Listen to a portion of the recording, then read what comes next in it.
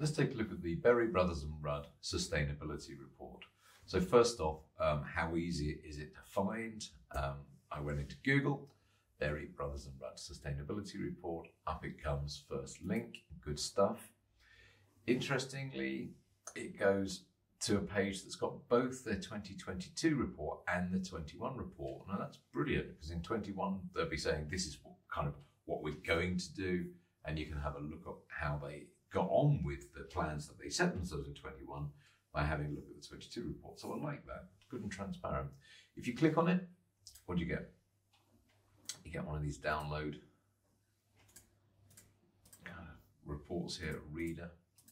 And what I've done here is I've downloaded it and made some markups to it. So this is what you get. It's a good quality report. What you're going to see here is AAA quality. You'll see at the end it's got an extremely high score for virtually all of the things that I consider important in a sustainability report. And I suspect, but I don't know, but judging by the tone of the writing in here from Lizzie Rudd, who's the chair, you know, I wonder how involved Lizzie was. If she was involved, she's done a really good job. So let's take a look. First off, they're committing to science-based targets. I mean, fantastic. As you know, I'm a big fan of that. I think it's the gold standard at the moment. And the minute you see that, you know you're onto the right thing. Everything else that follows really is going to be of reasonable quality, good quality, and indeed it is. Let's have a look. I'm only going to concern myself to the first kind of half-ish of this report.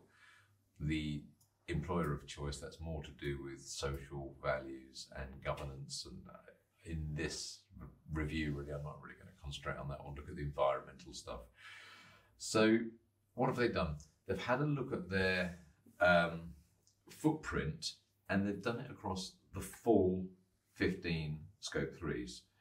So everything that I'd like to see in a carbon footprint is in this carbon footprint. Okay, and it's brilliant that they've included it because it's a lot of work. The supply chain, a lot of this is supply chain related. That's not easy. That's not easy. But they've done it, hats off. Second, the layout here is superb. Let's have a look at the layout here. They've just highlighted, is it the 1, 2, 3, 4, 5, 6, 7, 8 largest sort of drivers that they've got for emissions. And, you know, not surprisingly, you know, the actual wine itself is the biggest issue there. I'll talk more about that in a second. Total tonnage, I'm not to point off them or half a point because I had to add it up manually. Oh, no, it's there. I missed it. Damn, I've got a slightly different number as well, but there you go.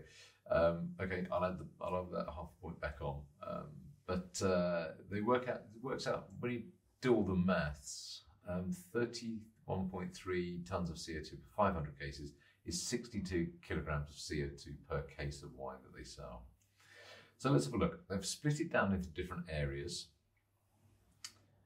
And, you know, it's just so easy to read. It's so easy to read, so well laid out. It's very, very nice. And then they talk about the biggest problem, which is up here, the actual wine and the glass used in wine retail. If we compare this to Laithwaite, where Laithwaite were, if you've seen that report, that they were concentrating more on moving more to bulk wine. Well, bulk wine is fine. It tends to be used more for cheaper wines than more expensive wines. And berries are, you know, they're kind of upmarket. Certainly if you've been to their store in St. James's, very upmarket indeed.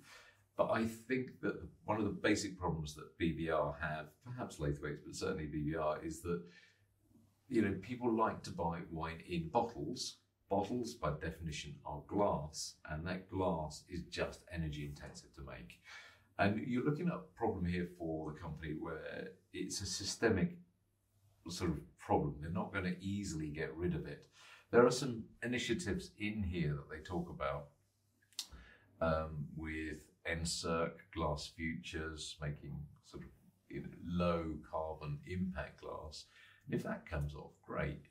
You know, I do like wine. It's a hobby of mine, and I've not seen these extremely low CO2 bottles, but I'd be interested to see it. But look, what they're doing here is they're saying, look, we have this problem with the product. We buy and sell a lot of wine. People like it in glass. That's not going to go away. But the thing they've done about it is brilliant. They've joined all the right industry groups. They've engaged the right sort of knowledge partners, NCirc 360, big supplier of glass, etc. And they're doing something about it. Whether they achieve any of these or not, I don't know. I mean, certainly if you look here, net zero glass, I think it's admirable that they're driving it. Whether they can achieve it or not, certainly by 2030, I don't know. But, you know, hats off for trying that. That's exactly what we should be doing. What else have we got? Renewables, well, you know, yes. They comment in here as well that they're slightly annoyed that the PV, and if you show down at the bottom, this is one of their warehouses covered in PV, that they have trouble exporting it to the grid. That's the problem. Put a big PV array on and then you can't actually export the stuff back to the grid, but there you go. But renewables, yes, brilliant. Electric vehicles for their delivery fleet, brilliant. Working, this is the big one, isn't it? Working on the actual product itself is brilliant. And, you know, they're even very into working with the actual producers themselves, both in terms of the cork and the actual wine itself. So,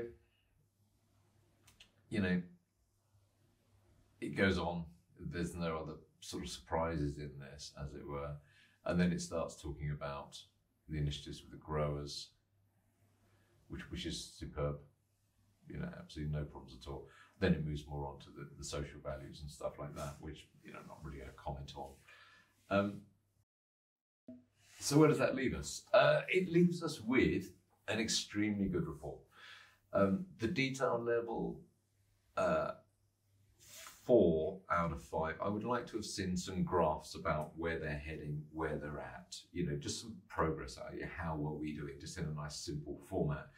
But apart from that, the detail's superb. The quality of the plan, 5 out of 5. I mean, you know, wine is a hobby of mine. I do know BVR. I do know the industry to some degree. And, you know, there's nothing that they're not doing. They're doing everything they should. And it's well laid out. It's clearly laid out. All the details there. So quality, 5 out of 5. Actions taken, again, I can't think of a single thing that I look at and go, well, you're not doing that. So 5 out of 5 for that as well. Transparency, I did put 4.5 because I didn't spot the fact they'd added it up. I'll move that up to a 5 out of 5 for transparency. It's very, very sort of, I don't know, you can see the numbers here. You can see what the problems are. They've written about them. Someone down here has engaged and written down their view of their problem, which is just superb. So 5 out of 5 for transparency and 5 out of 5 for effort. You know, the chair, Lizzie, has done a superb job. No doubt at all about that. So total, do you know what? The total, I'll take you back a stage as well. The total I'm getting now, when I add my extra little half point back, is 24 out of 25. But I'm going to move them to 25 out of 25. Because if you look at this, just flip back to this here. I just go back a page. Why I'm giving them bonus point is I've never seen this before. You can actually download the report in French and Italian. Brilliant. Absolutely brilliant. Never seen it before. Very happy about that. So well done, Lizzie, for sort of driving that through, if it was you driving it through. So well done, BBR. A superb report, a full 25 out of 25. Never given one of those before, but absolutely superb. Well done.